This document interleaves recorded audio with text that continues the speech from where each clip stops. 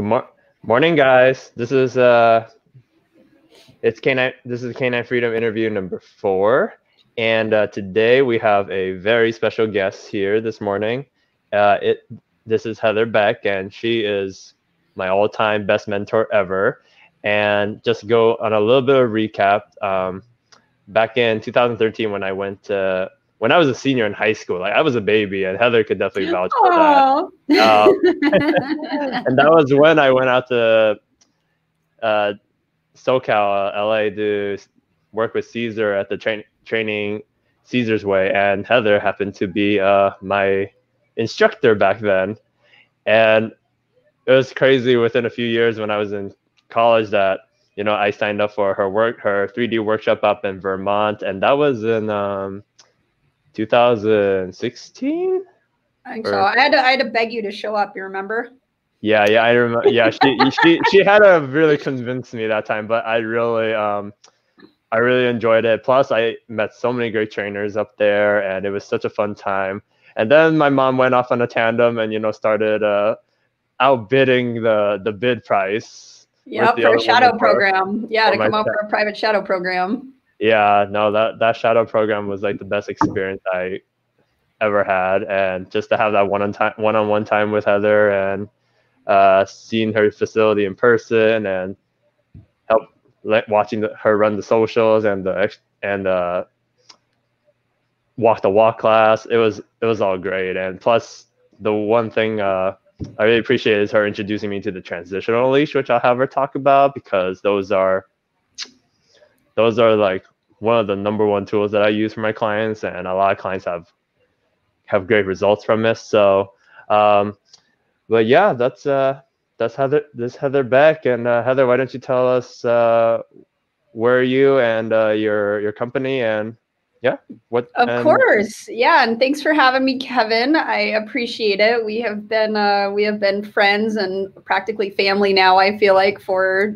probably since right when we first met.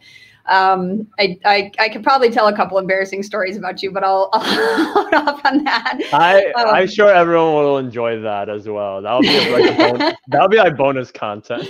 Right. So anyway, I met Kevin in 2013. I had just started working with Caesar as one of his trainers for the Training Caesar's Way programs. And Kevin and his mom were out there, and Kevin was just this, bright-eyed and bushy-tailed kid. And just to see, as far as he's developed, and, to running his own business, and to doing socials, which is huge. There's not a lot of people in the country that are actually doing that. So I'm really proud of you, Kevin. You've made it happen. So, I talk about you a lot. I talk about your successes. I talk about just how proud I am of you. You've really come so far, and you've really taken it. You've implemented everything that you possibly could. So anyway, for those of you who don't know me, my name is Heather Beck, and I own Canine Lifeline in Draper, Utah.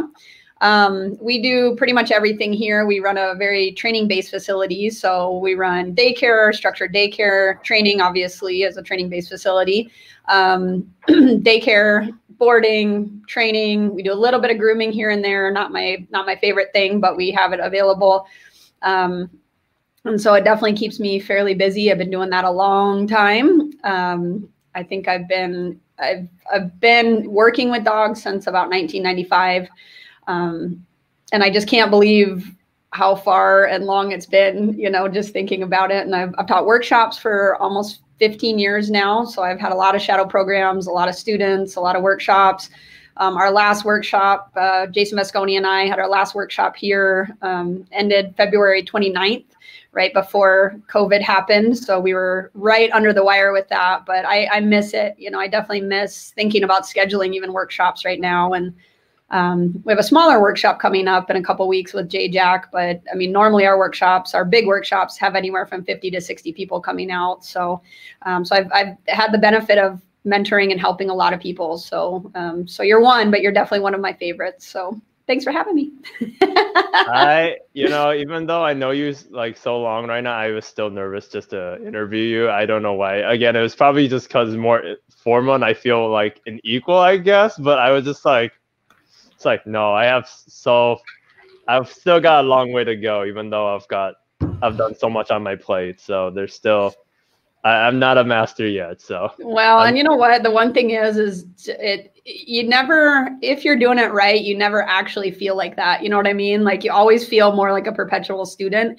And if you consider it that, then you're going to be more successful. Like a lot of people that are like, oh, I've mastered this. That's when they like everything shuts off. They stop learning. They stop being open-minded. They stop wanting to take more on, you know? So, but I do feel, we've talked about it before, I do feel it is important to kind of have a niche and master it. You know, that's always my goal, but it doesn't mean that I'm not going to step outside of my niche and learn other things too. So that's important.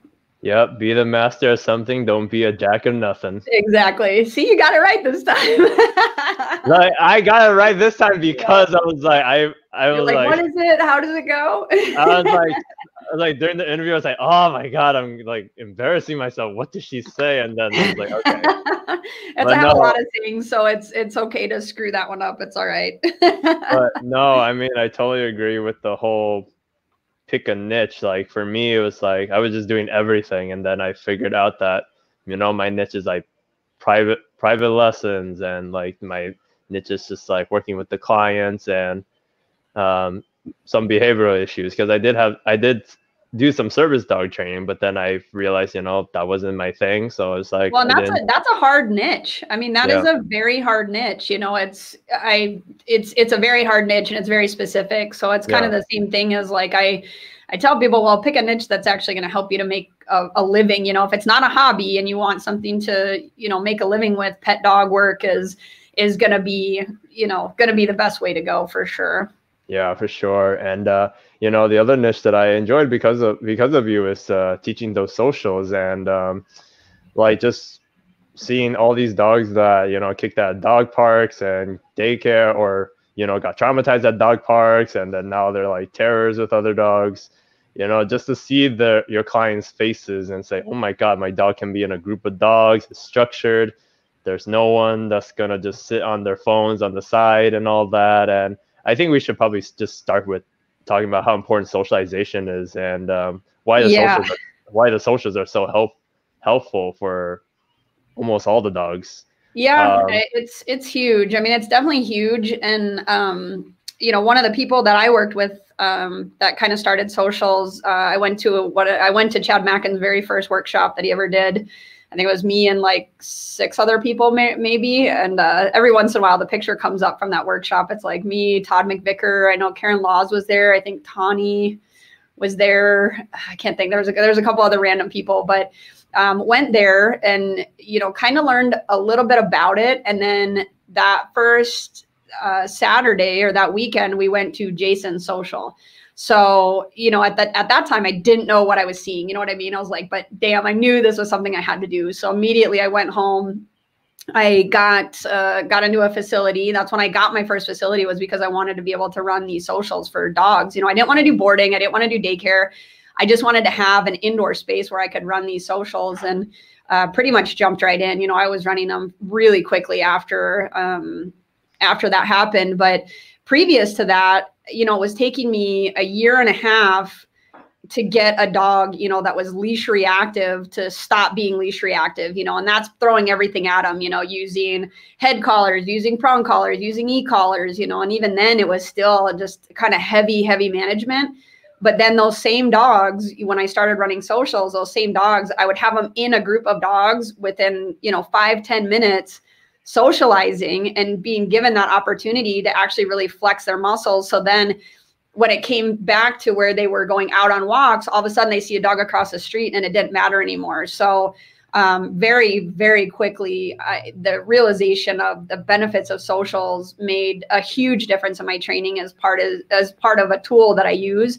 And it's been that way for as long as I've been running them, and just to see the evolution, the dogs, how fantastic they develop just because of that, you know. And just like I said, something that would take me maybe a year, if never, like to get that dog to a point that I can actually put them into a group of dogs very safely and have them learn and regain and maintain social skills that were beneficial outside of that. So it really is one of the most impactful things that I do. And since COVID, we've actually stopped running socials, which I will tell you, absolutely broke my heart because I see the dogs that need it. I think one of the last socials that we ran, I was almost in tears because I knew that this may be the end of what we're doing, at least for a little time, and we haven't run them since March.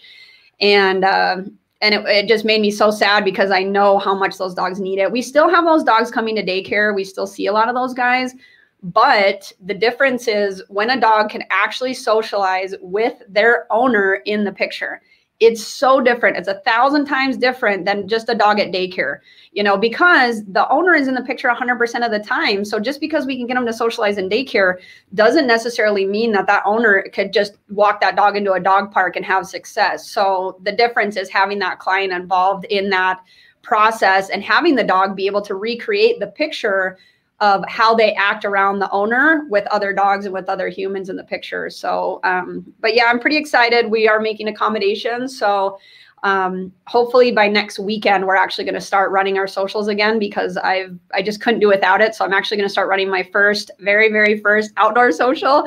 Ooh, and I'm super nervous. So, it's okay. I know we'll be successful, but I've just never run an outdoor social. I've been to Jason's a bunch and it's never been anything I did. And, we have seasons here, so it's hot, it's cold, it's snowing. So we'll see how it goes, but I just know the importance. So I'm really excited to get back into it and be able to run that. So I remember after the shadow program, I just jumped into doing socials right away. And it was like, I remember just doing it by myself one time. And it was just like maybe started off with like 6 to 8 dogs. And then like once I had some helpers, then it was like, holy crap, next thing I know, we're having like 24 dogs, or like the most I've had was like 28 dogs in social. And that was like, it was not easy at first, but then it was like it all coexisted. I was just like, cool.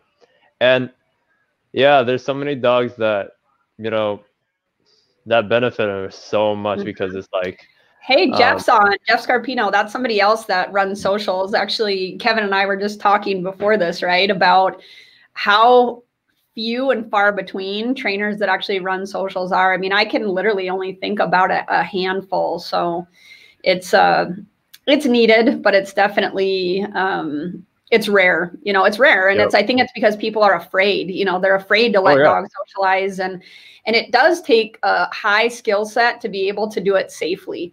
And not get dogs injured, hurt, killed, and sometimes you may make those mistakes and it's scary, but we are so proactive and preventative, and that's how we keep it safe and functional. And our clients trust us, they trust us with their dogs, and we do everything to earn that trust and show them that we will do everything to keep their animals safe, and makes a big difference. Yeah, no, absolutely. I have had my fair share of mistakes, trial and error, and just every time there's something up, there's a hiccup or something, I just bounce back and just make sure, okay, just make sure we don't repeat that mistake again, or just we're just careful with that dog. Like that dog will, like how your group does it. It's just like either those dogs are going to be on leash, but they can still be out and about. They can still be on muzzle. And that's a huge step for a lot of those dogs. Like I mean, for a dog to be in the area next to their person, even with our staff handling that dog, even if it's on leash, on muzzle, being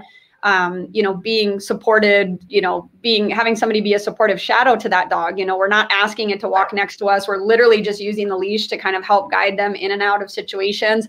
That's a huge, huge, huge step for most of those dogs. And just like I said, even a dog like that, when they go and they're just out on a walk and they see that dog across the street, they go, no big deal. No big deal. So, most definitely. Actually, Jeff Scarpino is one of the awesome people that I met at the 3D workshop, and I saw Jason. That's right. Were you guys in Vermont at the same time? Yeah, That's so funny just to think how far we've all come, right? That's crazy. Same. Like I met him, his wife Jillian, then I met Jason Cohen, both which are all been big influences. Because, and don't forget, Jeff actually came for the 3D workshop. So he won the 3D workshop in Utah, and then came out for that too. So that was awesome. No, they've been great network. They've given me advice here and there. Jason Cohen has definitely been lecturing me since he's from New York, so he does not show mercy like you do, Heather. So I'm gentler than Jason. That's awesome. That's so you're funny. you're just a tad bit gentler. Just, you know, he'll call me and be like, "What's going on, man?" I'm like, "Oh God." Oh, that's so funny. But yeah, no, it's like I've had dogs who can't be in other social situations. It just, or it's just like too risky, especially like the bullies or just dogs that are just questionable, and then the owners are just like nervous to bring them out.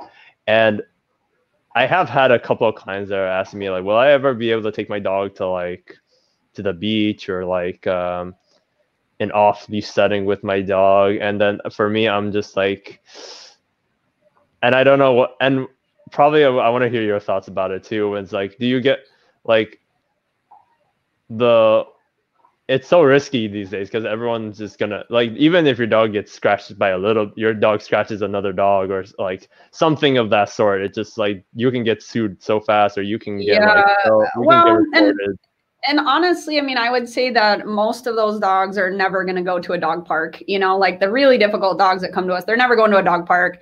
They're probably never going to go off leash somewhere. And with as strict as most places are about leash laws right now, it's actually pretty rare for a dog to have a safe social interaction somewhere, you know what I mean, that actually is able to be off leash. But once again, you know, I prefer that structure and discipline of what we provide, because that's what keeps the dog in line. So when you go off, let's say if you go out to the beach where it's maybe an off leash dog friendly beach or something like that, or an off leash dog friendly trail or something, it's, you don't have control of what the other dogs do, you know, so it's, or the people. Really, yeah, or the people, you know, so it really can put your dog into a bad situation. And I'm all about protecting the dog. I really want the dog to be successful.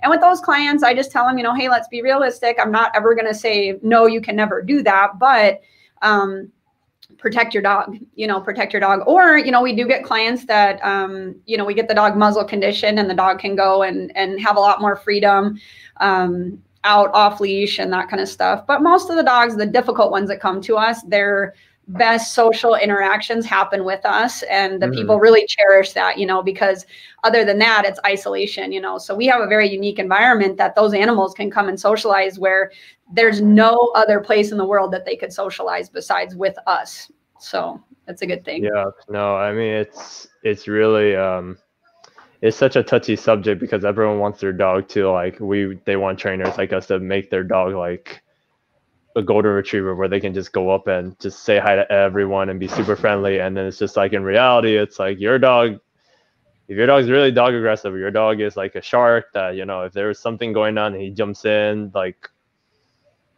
yeah, they're going to struggle. I mean, they're definitely going to struggle. So it's part of being a really great trainer is managing expectations. I mean, it really is. It's managing expectations. So, I mean, the caliber of dog that we get here, I don't BS anybody, you know, I just tell them, I'm like, hey, this is what we're looking at. And, you know, I'm not going to tell them, oh, your dog's going to be rehabbed and your dog's going to be amazing and you're going to be able to go to the dog park and your dog's going to love puppies and your dog's never going to bite a kid in the face. Like, that's not the conversations I have when it comes to difficult dogs. You know me well enough. I'm brutally honest, especially when it comes to dogs, that it's just like, well, this is what we're looking at. But people usually appreciate that honesty, you know, because it's not, you know, I'm not trying to just sell them something, you know, right. I'm trying to really, truly help them. You know, I really, really have the best interest for them and the dog. And if they can't see it, it's my job to help to guide them to what a realistic life with a difficult dog is, you know? Yeah, no. And I totally get that. And I mean, it's just, you know, I don't know why I still have a little bit of difficulty when I gotta tell them like, well, your dog definitely can't go out on the beach, because if he does and something happens, it's gonna be a crap show, you know, just because. Yeah. Well, here, Kevin, I'll give you another little tip, and I say this all the time, whether it's dogs or people, you cannot force acceptance.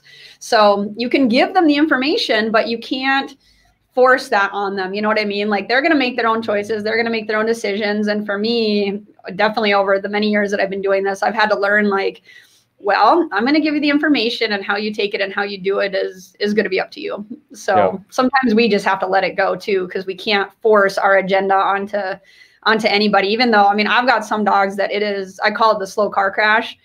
where it's like, okay, well, your dog is dangerous and wants to kill things, and they don't see it at all, you know. And so to hear that when they don't recognize that is difficult, you know, they don't see it quite yet. And so it's that slow car crash, and then of course a couple months later they get a hold of me and the dog's killed something or bit somebody, and they go, oh my gosh, that's so crazy, how did I didn't know, it just happened out of nowhere. It's like, oh, I tried to tell you, you know. But sometimes that draws them back into you to realize like maybe you didn't know what you were talking about. Yeah, no, I mean, it's like I wish clients were more aware, or like just like when you go out with your dog, you also have to be really smart, or just know like when's a good situation to, if it's a good when's a good situation to put your dog in, when is not a good situation, because people just want to go into the dog park. And I tell clients all the time, is like bringing your kid to a shady ass bar where it's like that's a great analogy. Yeah, like, ooh, good times. Like they're not getting good stuff out of that. That's just not. It's just like you don't know what influences are out there. You don't know like that person in the corner on their phone while their dog is humping somebody or terrorizing someone. I'm just like telling them, because I know, even though I tell clients don't go to dog parks, I know here one or two here and there will go, and then I will just say, be smart, like at least watch the dogs that are in the group beforehand, and then like if it's bad, you don't go at all. If you go, if it seems cool, go short and sweet, then get out. And then like, although or even just walk around the outside of the dog park. I mean, it's, you know, there's definitely times for proper socialization, and there's definitely times for just, you know, maybe utilizing the dog park. I mean, for years before I had my facility, I trained outside of the dog park. You know, that was where I met clients, and then I would work up to the fence of the dog park. But I just have to say hi to one of my favorite Canadians, Ashley. Hey girl, how you doing? I just see her posting some comments. So hi, miss you. So I mean, like, I wish clients would just like be more proactive and just like find safer ways to socialize their dogs, whether it's just like they get family members' dogs or just friends' dogs and they met at their backyard, or if like they find a private property. Oh, she wrote a comment. I'm gonna put it up right now. Her. Oh, I miss you. We'll have to get together after the Ronas. We'll get together. We'll have a big party. I better be invited too. You're always invited. Door's always open. You know that. Perfect. So yeah, and I just love, and everyone loves the fact that, you know, the concept of everyone walking in the social, because, you know, just like how you said, you know, if the people stay still, the dogs stay still, and it's like a really awkward handshake. And then, you know, there's dogs that are like the guard owners, and then it's just not a good time. Like literally, I'm so OCD when I see social gatherings with dogs, and I'm like, why are you not moving? I'm like, keep walking, dude. Right. I know. And so it's once you know, you know, once you know what you know, it's like you can't turn away. Like I can't go to like friends' houses anymore where they're like, yeah, dogs welcome, we're gonna have a barbecue. I'm like, no, I'm gonna skip that because I can't handle it. You know, I can't handle the stress of like a bunch of dogs hanging out together with like just so much chaos, because I can't focus on just hanging out. So yeah, it doesn't work. Yeah, I know. I'm just like, where's my horsewhip? Where's the crop? I'm just like, like where is it in my hand? I know, right? Well, we talked about it before this. All dog trainers are control freaks, so we can't help it anyway. Oh, look, Jeff has one of my favorite little comments up there. We aren't just dog trainers, we're teachers. Thanks. Yeah. That's for Heather's case, she's the teacher of teachers, so she's like the grand teacher, or master sensei in a way. I try. It's not always an easy job, but I love to help people. I want people to be successful. I want them to have this as a career, not just a hobby. I want them to help people in productive, simple ways. And that's what I love to do. It makes a big difference. Yeah, no, for sure. So like, Heather, what age would you suggest when people get like a puppy? Like, what's the age you want to start socializing them?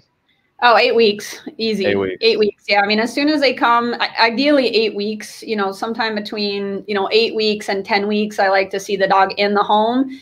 And then as far as socializing goes, I mean, starting immediately, because just think, I mean, they just came from a social setting, so they were with mom, litter mates. There's no reason to not continue that. And I do often post that from the veterinarian about early socialization and the importance of it. So even for us, dogs will come into us if they're that young, and they cannot come if they're coming from like a pet store situation or just kind of a random situation. But if they've been vaccinated, they have one vaccination, they can start coming to socials with us right away. It's just so important. And more dogs die of communicable or of behavioral issues than of communicable diseases. So social dogs are happy dogs, and it's going to make a difference in a lifetime. So if you socialize your dogs between that window of 8 weeks to 16 weeks, properly socialize, not just throw them, in the dog park. Don't just take them random places and let every idiot pet them or have the kids squishing them, but really taking your time to properly socialize them. That window of time will have a lasting impression on that dog forever. So even dogs that have come to us maybe 2 or 3 times during that window of time, and we might not see them for a year, those social skills are still ingrained into them. And one of the things that comes up a lot, and I will preface this by saying I'm not a veterinarian, but one of the things that comes up a lot is that veterinarians are telling people like, oh, don't make sure they have all of their vaccines before you socialize them. There are ways to socialize them with, as long as they've got that first vaccination. You should start socializing them and exposing them to things, to kids, to cats, to other dogs, to chickens if you want, whatever things you want them to not be afraid of. Because what happens is people do all of that, and right when that last vaccine ends, which is right around 16 weeks, that's usually the time they get their 3rd set, and also they get their rabies vaccine. That is when their first kind of fear period starts. So now let's say you've completely isolated your dog because you're terrified for it to get sick. You've completely isolated your dog, and now at 16 weeks, you haven't exposed it to anything, and now you try and throw it into the universe. Everything in the world is scary. So if you give them good stuff in that time frame from 8 weeks to 16 weeks, then when they hit that fear period, that stuff is not nearly as scary. They may be a little bit more leery, a little bit more reserved, but it's not a big deal. And the other thing I want to say about vaccines and vaccinations and dogs getting sick and things like that, it is just like the weirdest misconception that dogs will never get sick. Do you know what I mean? Like where people are like, oh, but my dog got kennel cough. And it's like, do you expect that you're going to go through your whole life with never getting a cold or never getting sick or never getting the flu or never getting strep? It's insane that people think that dogs would never experience that. And so for me, and definitely with my personal dogs, I really, really, really, want my dogs exposed to a lot of other dogs, because what it does is it helps to build up their immunity. It's just like sending my daughter to when she started daycare. Was she sick all the time? Yes. Did we all get sick all the time? Yes. But now that she started kindergarten, it's not a problem. You know what I mean? So it does help to build up your immunity. So if we get a dog who has never been around other dogs and they come in around 5, 6, 7 months old, a lot of times they're gonna get something, not that I want it to happen, but I can't stop it. Even if they're fully vaccinated, even if they've got their kennel cough, even if they got this or that, but just expect it's going to happen. Dogs just don't live in a bubble. And yes, they get sick. Sometimes they get belly aches. Sometimes they get fevers. Sometimes they get coughs. So just realize they're not immune from getting sick, which I feel is like a weird misconception of dogs. Yeah, I think we sort of shelter it the same way as kids, where we're just like, we're not exposing them to so much because we're worried about that one time or the time they're going to get sick. And it's just like, me living with 4 dogs, it's like each of them had their phase of like, I had to bring to the vet, or just like something happened. I'm just like, that's just life, man. It's like but they build that immunity. And I had so many clients recently, just because everyone's been getting puppies, just asking me, it's like, oh, but the vet said I shouldn't bring him out because of parvo and all things. And I'm just like, no, you can, if he has his first vaccination, like just just go to Yeah. like parking And lots. you can do so much without doing a lot. You know what I mean? Like even Yeah. exposing them to different kinds of like flooring and things like that. And we've got a lot of Canadians on here. Hi, Britannia. That's another one of my favorite Canadians. Yeah, I met her at Caesars with you. Yep, that's right. Oh my God, it's so crazy. It is such a small world. And we have literally all remained friends like over these years, you know, like to be able to see each other through workshops and things like that. Yeah. Ooh, let's see what Ashley's got. Treya kept my distance because of COVID. She said can't come near me and my dog because she hadn't had her third set of shots. I explained the point to her and she said completely happy to stay far away from you while your dog sees and smells my dog. I want to stay away from because of COVID, but I really try to explain even though there are parts this is still socializing and that doesn't need to be nose to nose. Yeah, well, and even dogs, I mean, even dogs, when they're socializing, doesn't have to be like the dogs playing together. Socializing can easily be dogs passing by each other. Dogs, you know, there's so many ways to socialize. You know, socialization doesn't just mean chaos, crazy, and especially, I heavily discourage any of my clients from doing on-leash greetings of a dog of any age because you're taking away some of those responses. So you're definitely taking away that flight option and the avoid option, because if that dog is on a leash, you take all that away and it can really push them through either into fight or strong avoidance and really doesn't help much. So I really try and tell people like, hey, don't try and do an on-leash greeting, especially with somebody you don't know. And this drives me absolutely insane every time I'm in the vet's office because everybody's taking their puppies there and they're like letting them like sniff. And I'm like, oh, it's driving me crazy. So I'm kind of picky about the on-leash greetings anyway. Yeah, no, I tell my clients the same thing. Like, you treat. Oh, it's so funny. Like treat everybody like get your dog to accept the presence of every dog in person without having them greet. It's like how we all go to the mall and we're like seeing all these people and we're not like yelling at them, we're not hugging them and all that. Well, and this is the benefit of socialization though too, is that because if that's the only thing you ever do is you don't allow your dog to greet on leash and your frustration, the benefit of socialization is that they have that freedom to be able to interact with dogs properly and safely and social, you know, and really learn those skills so that when they are working on leash, this is why everything used to take me so long, you know, is that when they are working on leash, they don't have to feel so excited and get so frustrated that they can't greet that dog because they have exposure in other areas to be able to go and do that safely. So it goes completely hand in hand. Man, we're getting super international. We've got Mate. She's in Mexico. So hello. Hola, Mate. Welcome. Right on. Yeah, I think this is the most engagement I've had. I think because it's in all your groups. So I was like, I've got my people. I was just like, oh God, this is gonna be broadcast and all your networking. All my people. It's all right. I love my people. Maybe this is why I was a little nervous because you shared it in like all the groups. I was like, okay. It's all right. I wanted to chat Saturday morning. What else are we doing, right?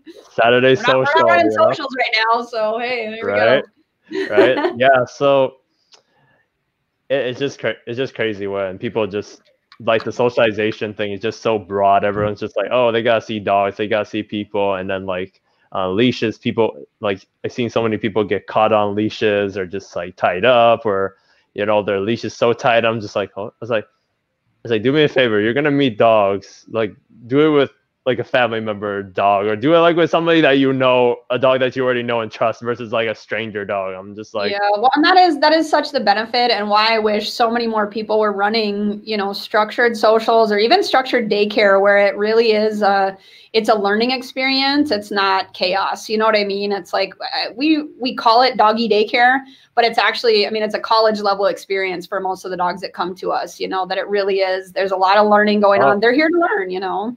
Oh yeah, no, I really wish that, because I've seen a couple of daycares in my area and I'm just like, I was like, oh, why is there one person in the yard? I was like, oh, why you don't have a corpse crop? I'm like, I wish everyone was modeled in like that sense, but you know, I know in reality it's not everything's possible, but if unfortunately, most daycares run for the human, not for the dog. So they do what the human thinks the dog wants and needs, but they ignore what the actual dog benefits from, you know? And so when clients come to us, I explain that to them. That's why I tell them we're a training-based facility. So we have a lot of structure. If you want a Disneyland daycare, there's 20 of them here. So, I mean, that's it, you know, talk about having your niche.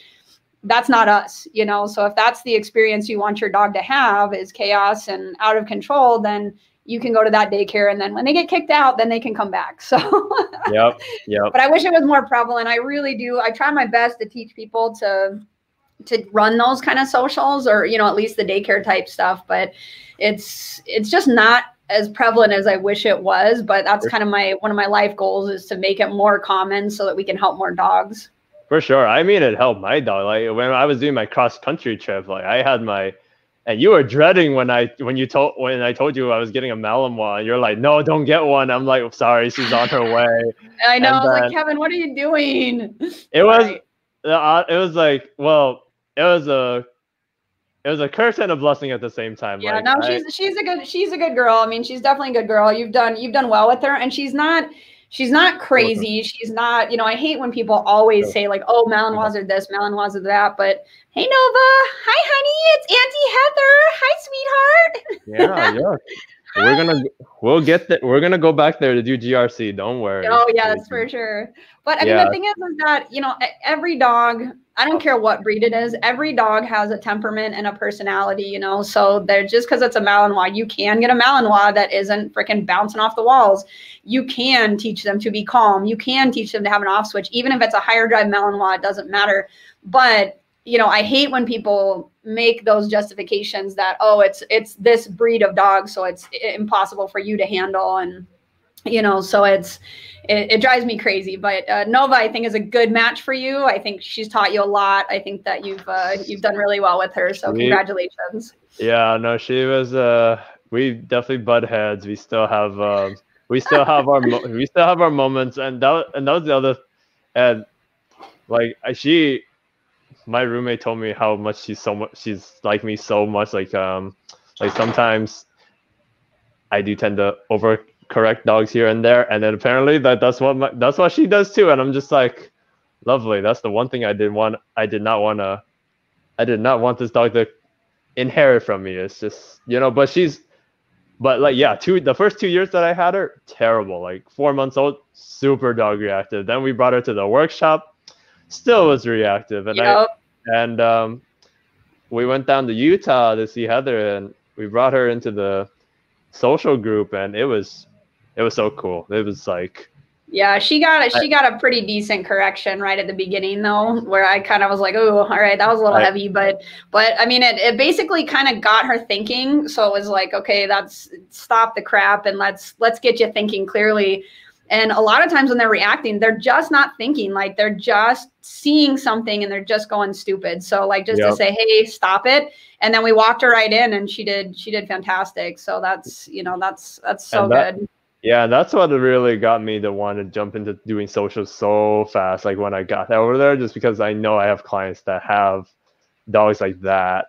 Mm-hmm. And, you know, it's like ever since when she hit 2.5 years old, she was just really good. Like took a little growing up. It's funny, Ashley said that she was working at a daycare, so she kind of had that same lesson. And I always tell people in advance, like before they come and work with me, or before even like a lot of my staff when they work here, I just apologize, because I just say, hey, I am so sorry, because you will never see dogs and dog socializing and things to do with dogs. You will never see them the same again. And once you know, you can't unknow. You know, I call it the burden of information. Like I've even written an article for the IACP journal about the burden of information and what happens. Like once you know something, you can't unknow it. So like with Ashley, she had to get out of working in that situation because it's stressful. This is why I don't go to the dog park. I know too much. I know too much about dogs and dog behavior for me to actually like not have a meltdown there. So yeah, so it's pretty tough. No, for sure. And like just with the transitionalization, how you train, and just using distance pressure, like you use space in training to, like, you know, calm the dog down and have them in a lower position and like sit, and then you walk away like that just seeing that is it's so great versus like other daycare groups that are either like they're gonna pull the dog out or squirt bottle or just like it's like the dog is still not calm. Or the Well, they dog's don't, just most not. daycares just don't, they can't, this is why they have to limit the types of dogs that enter into their daycare. So like the caliber of dog in our daycare and our adult dogs, we have 3 different groups, but in our adult dogs, 80 to 90% of those guys came to us for human dog aggression or both. But yet we don't have incidents. We don't need to use squirt bottles. We're not trying to, we don't have incident reports. We don't have blood drawn. We don't have stitches. We don't have, we can stop anything that happens and very quickly. But it is because of the big reason is because we control space.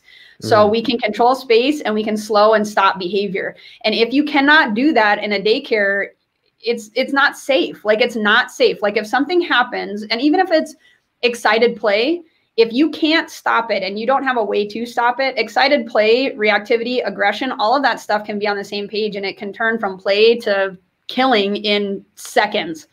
And so that's so important, is to control space. And we teach that obviously in our daycare. We teach it in our training. We do our 5 steps program that we teach throughout to our training clients. And obviously we utilize the transitional leash a lot in our training. But everything is about controlling space, controlling space, who moves whose feet, who can slow down behavior. And that's the most imperative thing when running groups of dogs together, for sure. Yeah, for sure. And like, I know it's like almost, I know it's 40 minutes, but I wanted to like get a little bit more. I want to get more in touch with like using space, like how important space is in dogs. Because I know like you always mentioned how space is just as valuable as like food, water, all those like valuable resources. But I would say it's one of the most valuable resources, but the one that most people never think of. So like, oh, the dog jumps on me, or the dog bolts out the door, or the dog does this. So when you think of when most people, or pulls on leash, you think of all of these things that people tell you about bad behavior. Most of it has to do with controlling space. So it's, a dog's barking. When a dog's barking, they're trying to control space, whether it's to get out of a situation, whether it's to get to a situation, whether it's, so there's a lot of that. If you start to think about it, most problems have to do with controlling of space. So I do feel it's one of the most important ones, but definitely one that most people don't consider. Yeah, because I mean, just like just the fact that we have dogs that bark at the door, like I don't know. Can you? I have a struggle with fence fighting with my neighbor with their pitty on the other side, and like I tried using space. I tried to use the distance pressure, but like with with 4 dogs going at it with the 1 dog, I'm just like, okay, this is probably easier if I just had the 1 dog, but yeah, it's hard. It's hard with 4 dogs, and with a situation like that, it's unfortunately when something like that happens, for like every 1 time that they actually get away with it and practice that bad behavior, you have to not allow it to happen like 10 times for it to actually start to correct. So if you see that, with all 4 dogs, I mean, technically you'd have to walk each of them out individually. You'd have to, try and keep them from doing the barking at the fence, or be able to recall them off of the fence. So it's a hard situation to manage, especially that fence fighting, because man, it is so rewarding to the dog. It's so adrenalizing. It's so fun. Leave it. Well, leave it to my dog, the Malinois, the adrenaline junkie, to go for it. And I'm just like, yeah, and it just encourages everybody else too. I had a German Shepherd that did the same thing, and it was, every time she would go out in the yard, it was just like straight beeline for that 1 spot in the fence where our neighbors had 2 huskies that were out all the time, and it was a mess. So I worked with her a bit. I did use a bark collar in that situation, so I didn't have to correct her, that she was kind of dealing with that, and that actually stopped the behavior. I was pretty lucky with that, because it's not always what it is, but that was the solution for that one situation. But I don't always recommend it, because it might not work, especially if you got multiple dogs like that. Feeling the stem of the bark collar may cause them to redirect onto another dog near them. So for me, it was just dealing with 1 dog, and that was the solution for that. But it's a fun part of training, is figuring out how to be creative. I mean, I've been managing it, and then I also have just like that extra barrier like away from the fence, so they can't get all the way to it, just because it's always just like the fact, once they're at that fence with that dog, it's just, that's when it's game on. Like if I I put the X pen up and I put like 2 feet, I put 2 feet away from it, and they're like, oh, they can't get all the way to it. I'm like, okay, cool. Now it's just that one. It's always the empty part of that fence where that pitty's just trying to find it. Well, and the thing is too is that, you know, I mean, being a trainer and having issues with your own dogs, you know, I mean, if you're a dog trainer and you've never had a difficult dog, you're not a trainer. You know what I mean? Like it doesn't give you that empathy to clients, you know, like to have a difficult dog or to have a dog that isn't perfect or to, you know what I mean? It teaches you a lot about what your clientele might be going through instead of being like, well, why don't you just do this? But yet you've never had to live it. You know, unless you're living it, you don't know what's going on with it. And even if it's not the exact situation, you can understand the frustration and the struggle that goes along with it. Like yesterday morning, perfect example. I'm here and we have this Great Dane that's coming into us just for daycare. We haven't done training with them. He's 2 years old. And he comes in, well, the woman's waiting outside and I go to walk past and he goes nuts. He's just barking at me. And he started to do this in daycare too. And so I said, hey, you know, I really, you know, hey, you know, we can help you with that. You know, we do training. And so she told me that he had just bit her that morning. So he had turned and redirected on her arm and actually broke skin. And when we got him into the building, she just broke down crying, you know, like she just broke down crying as to all the bad things that were going on with him and how he was starting to go after other dogs. She has 5 dogs. And, you know, and I just totally empathized with her, you know, I mean, I was totally heartbroken for her and just gave her some suggestions. You know, obviously training was one of them, but you don't need to struggle like that. But if I was just, you know, yelling at her, like your dog's a jerk, it's your fault, blah, blah, blah, that would have been very different than how I approach that situation because I do feel for her. I know what it's like to be bit by your own dog. I know what it's like to have, you know, a difficult dog. And if you don't, it's hard, you know, it's really hard to have that empathy for clients instead of just telling them what to do and not being able to get on board with that, you know, and plus they'll know it too, you know, they'll know it too. They won't believe you. You're not believable. They won't respect you. They won't trust you. So, I mean, she cried. I empathized. We talked about it. I sent her some information and we're going to get him signed up for training. So awesome. He's a good boy. He wants to be. Yeah, no, I mean, I empathize with owners too. And I tell them, listen, my dogs are jerks too. I mean, like my dog, like Nova, you know, she really overcorrects now where it's just like, it's like a switch where it's just like, if a dog tries to hump her, then she's on their face. And I'm like, and then like it happens like once or twice. She's even overcorrected one of the dogs here, my roommate's Pitty, just because. And we've had her since a puppy, but you know she bothers her a lot sometimes. And I'm just like, why can't you just take the corrections just a little easier and we'd be happy? Because she's teaching you. She is your teacher. Yeah. And you can see all the trainers, the same thing of just saying, hey, you know, people, it makes you real. You know what I mean? Like it makes you real. It makes you humble. It makes you, you know, somebody that they feel isn't just trying to belittle them because they have a difficult dog, which it's already sucks when you're dealing with a difficult dog. You don't want somebody talking down to you about it. So it does help a lot when you've been in that situation and you can really, really empathize with the client. So it makes a huge difference. Yeah, no, definitely. And yeah, I mean, just using that space is so important because just because dogs jump on people, dogs jump on counters, dogs beg at the table. There was this one more question before we finish up. Just You're good. I have a client with a pit bull Chihuahua mix, and she likes she guards the owner around dogs. So like I know that's more of a management thing, but it's like I do know it's just because the dog is owning the owner's space. How, like, when it just working on like distance pressure, or just having the dog respect the space, like is that like I'm just more curious versus just like wanting like a training answer, but like do you see that more like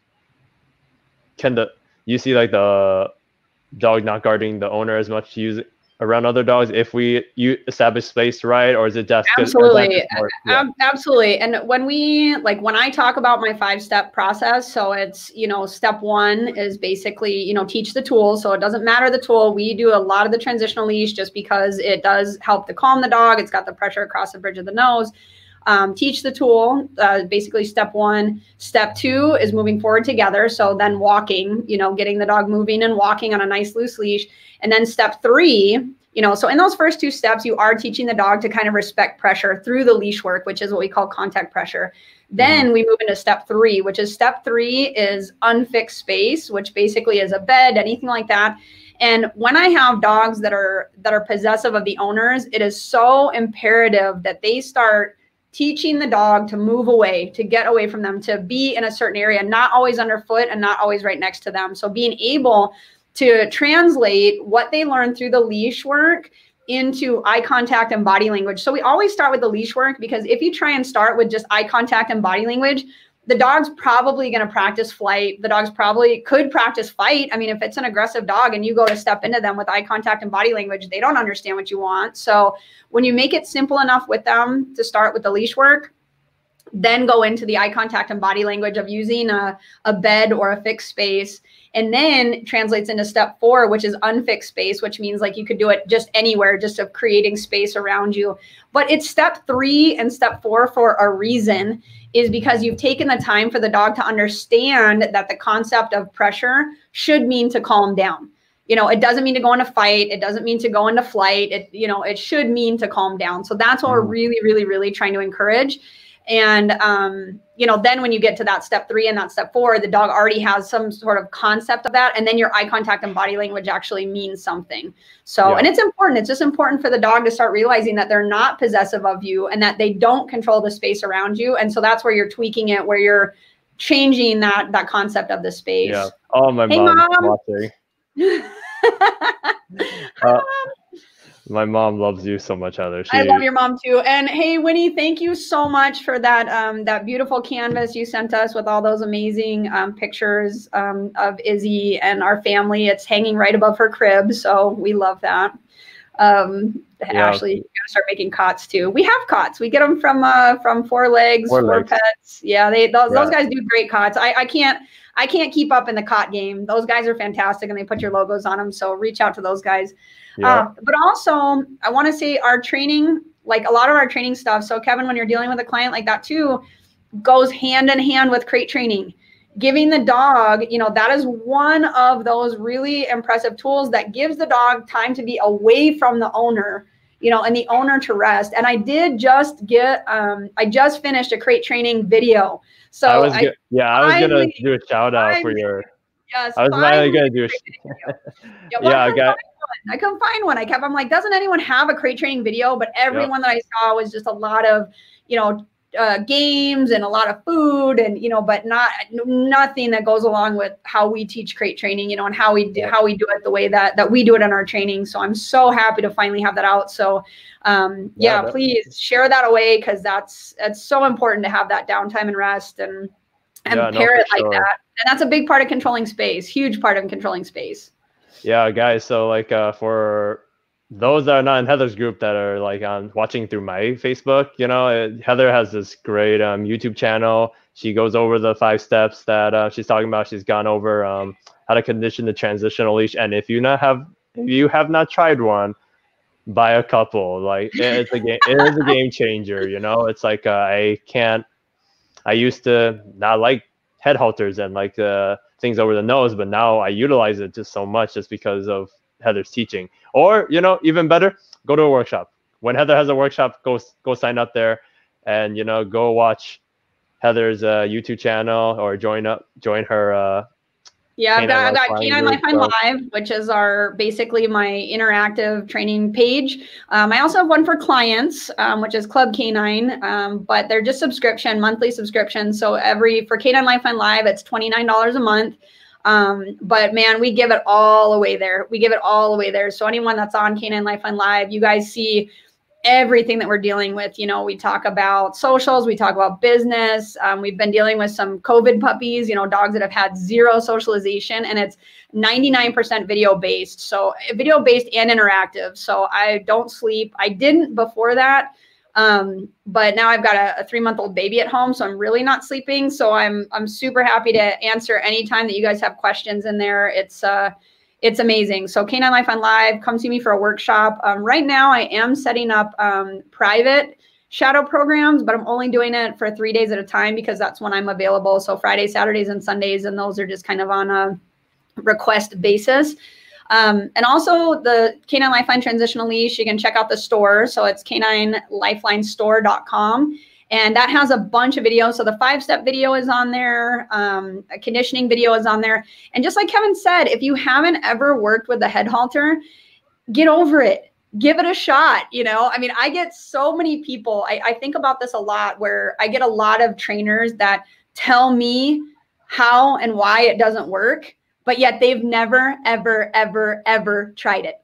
So how can you tell me something based on your theory when in reality, I have worked with that tool on tens of thousands of dogs and had amazing success? It's very client friendly. It's very easy to teach. Is it the right tool for every dog? Absolutely not. But that's why we have a larger toolbox. So take some time to learn about the transitional leash. And there's a ton of resources out there to help you do it. You can reach out to me directly as well. Just like I said, I'm available. Follow me on Facebook, follow me on Instagram. I'm around. No, she does not sleep. I've messaged her late at night and she's still awake. I'm like, oh, okay. So I was like, okay, cool. She's awake. But yeah, and this is my favorite quote from you, Heather. Just you know, because not even involving just the transitional leash, like a pinch collar, e-collar, all of that. Like, you know, it really depends on who's using the tool rather than the tool itself. So it's always the tool, not the tool. Yeah. So that's such an important thing. And it's like, important, you know, it's important. It's just like I said, I mean, you can use any tool, you know, and if you have you know, a thought of a tool, this is what I tell people. Like, if you have a thought of a tool and you don't like it and you've never worked with it, train at least 5 dogs on a tool you hate the most. Then you can at least have some insight to it. And you know what? There may be that one dog that comes along that, hey, you know, I need to use a tool on this dog that I'm not necessarily comfortable using, but at least then you're ready to do it. You know what I mean? Like it doesn't have to be, you know, but when people talk about that term that I absolutely hate, balance trainer, it's balance to everything. You know, it should be balance. Like, hey, you understand head halters. Hey, you understand the difference between so many of the head halters that are out there. You understand, you know, e-collars, you understand prong collars, you understand harnesses. You understand the tools. Like, if you truly call yourself a balance trainer, but yet you have some hatred for some tool out there, then that term goes right out the window.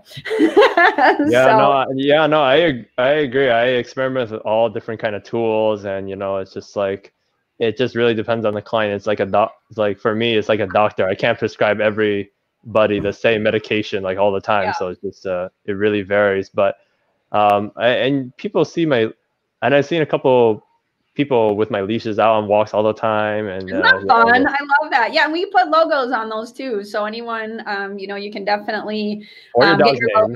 Yeah, or your dog's name. You can get your logo. You can get your dog's names.